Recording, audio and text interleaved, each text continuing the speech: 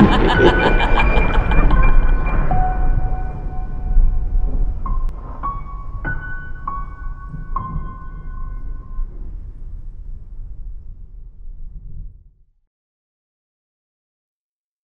writing this here because, quite frankly, I'm afraid. It all started about a week ago.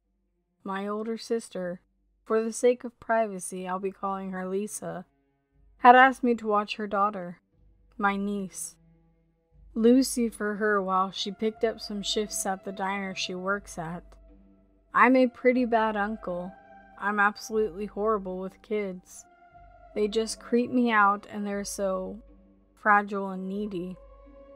I can barely take care of myself, but my sister pulled the "you owe me" card, and yeah, I definitely owed her for bailing me out of some bad predicaments, so I reluctantly agreed. My sister is taking care of her kid by herself. The dad, well, piece of shit, walked out on them, so she's trying her best and still taking care of me since we were kids. So it was the least I could do.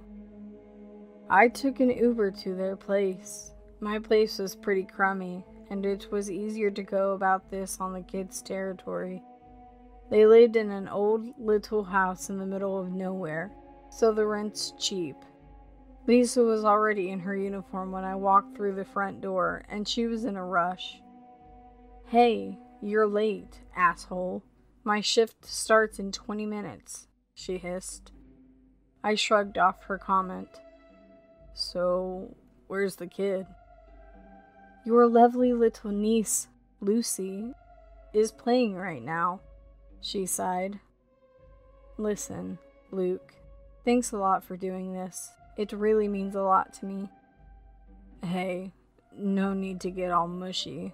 I just gotta make sure she doesn't hurt herself and blah blah blah." Yeah. "She's already eaten and her bedtime is at 9 sharp, okay?" she ordered. I gave her a salute. "Ma'am? Yes, ma'am." "Dick," she muttered. "I'll be back around 1 a.m., okay? And call me if anything at all happens." "Go. You're late," I said as I closed the door on her. I walked around the living room. I have very little presence when it comes to family stuff. I think my niece is around 3 to 7 years old, something like that. I faded away after her dad, Jack, left. Now I'm gonna be honest, I'm a piece of shit, but Jack was something else. It took everything in me not to beat him at times the way he treated Lisa. I'm glad he's gone, and she deserves better. Walking around in this place just makes me feel off. I still remembered him, and that bothered me. I was getting lost in thought, and then snapped back to reality. I'm babysitting, already fucking up. I was already there for about 10 minutes, and no sign of the kid. Great. "Hey, kid. Come out wherever you are." I heard a faint giggle coming from behind the couch. Awesome. Creepy as hell. I slumped into the couch and quietly got onto the floor, creeping around and saw her. She's the spitting image of her mom. Fair-skinned, long light hazel hair, deep brown eyes, and the cutest dimples. "Boo!" I shouted as loud as I could. She returned my scare with a smile. Those damn dimples. "I knew you were there, Uncle Luke." "Oh, you don't say? Well, aren't you smart for a 3-year-old? She grimaced. "I'm 5, she said with a huff. Yeah, whatever," I said as I ruffled her hair. "So we got a few hours till bedtime. What does a kid do until then?" She reached her hand towards me. "Come on, follow me," she said excitedly. I offered her the sleeve of my jacket, and she pulled me towards the hallway to a door adorned with different colored stickers and a small sign that says, "Lucy." "Let's play in my room," she declared. She led me into her room.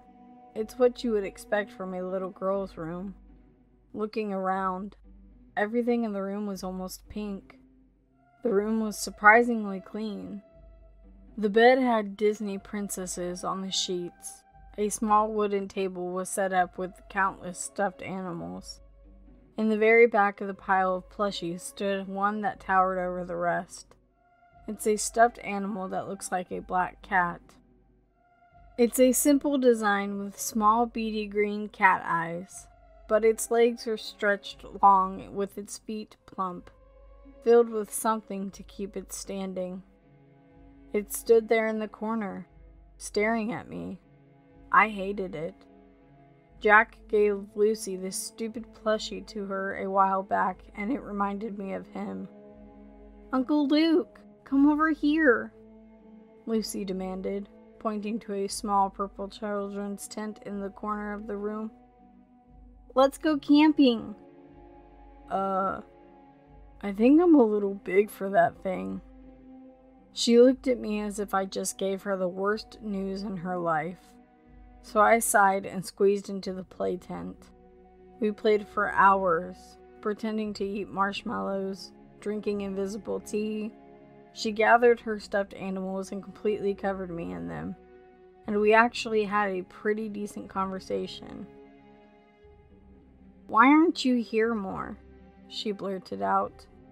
"I'm busy. I got a lot to do." "That's what he says too," she said as she looked into her empty teacup. "Who?"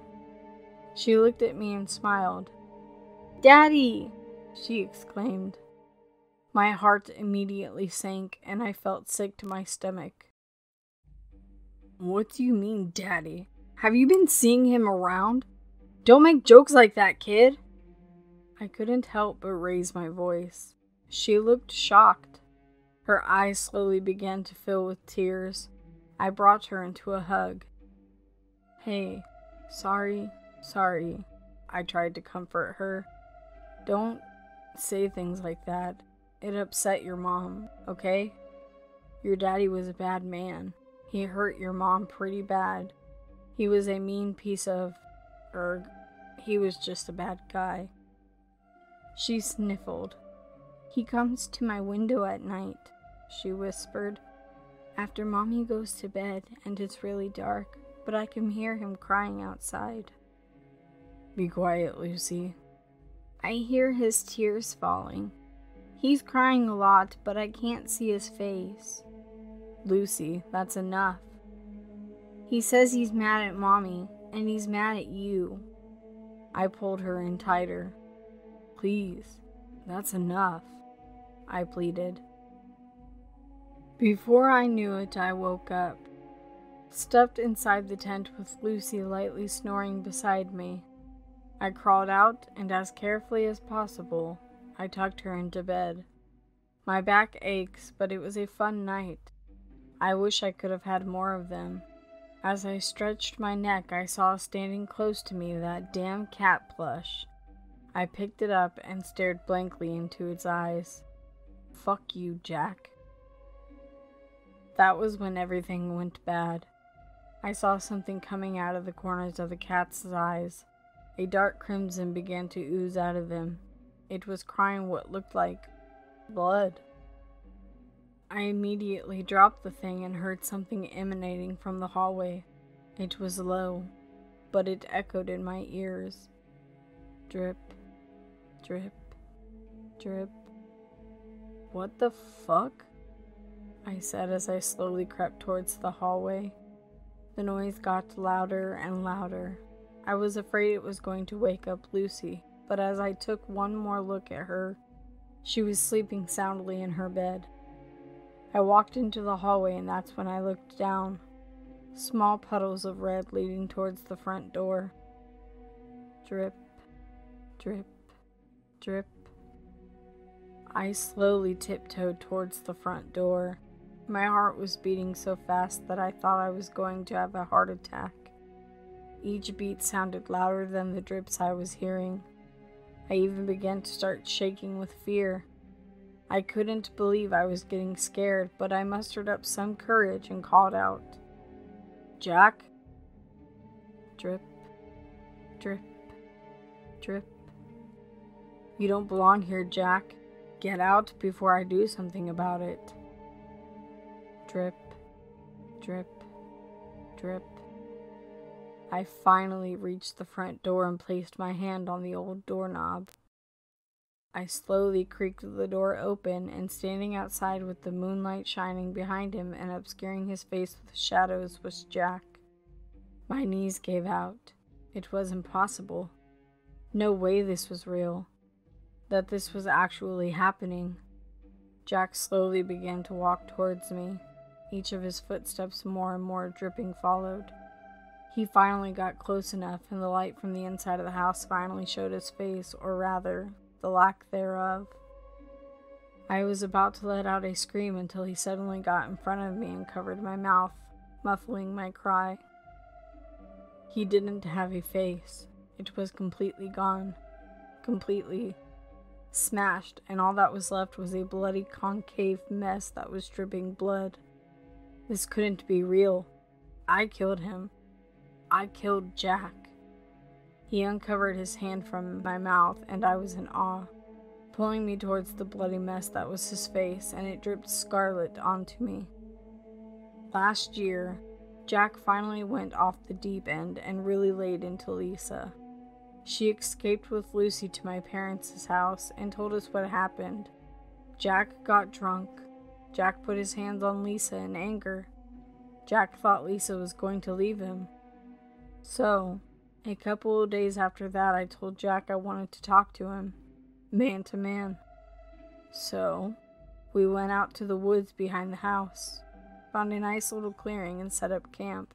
We drank and we had bro time. When Jack got drunk enough, I pulled out a bat from my bag and I beat the shit out of him, but I couldn't stop. I wanted to give him a warning, but I was drunk and angry. I smashed Jack's face in, then I buried his body in the woods. I told Lisa that Jack got fed up with her and decided to run off. Drip, drip, drip. Droplets of blood fell on my face. I pleaded for forgiveness, but I knew it was to no avail. "Uncle Luke?" I turned around and saw sweet little Lucy standing at the foot of the front door. My face was stuck in horror, and I turned around towards Jack, but he was gone.